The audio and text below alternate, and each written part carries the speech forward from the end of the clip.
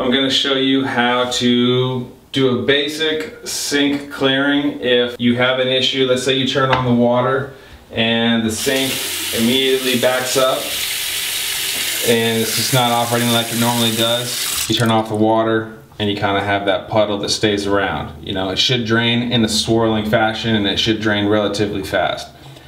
Now this house, since it's maintained by us, doesn't have a drain clog, so I had to manufacture one. This is a basic tool you can get at a hardware store. It's called a Zip-It. This only works if it's something that you can get within about 16 to 18 inches of where your faucet is at. What you do is you buy this little guy right here, and if you do not have the kind of pop-up that you can take out easily, then what you do is you kind of slide it in here on the sides and you go down a couple of inches, kind of just work it a little bit and pull back a little bit, see if you get anything.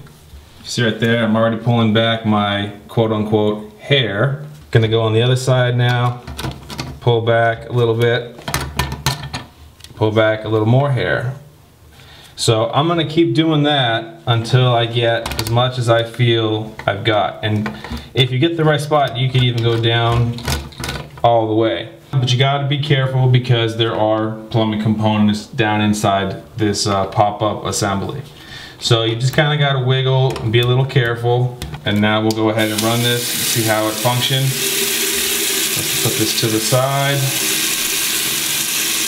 Turn it off. You see that drains immediately like it does. Before you had that kind of puddle up, immediate, now it drains right away. That's the big difference. So it's about a $6 tool that'll save you a lot of money. That's a quick and easy way to take care of sinks, and you can even sometimes apply it for showers and bathtubs if you're careful. If you have any questions or that does not get it, then give us a call.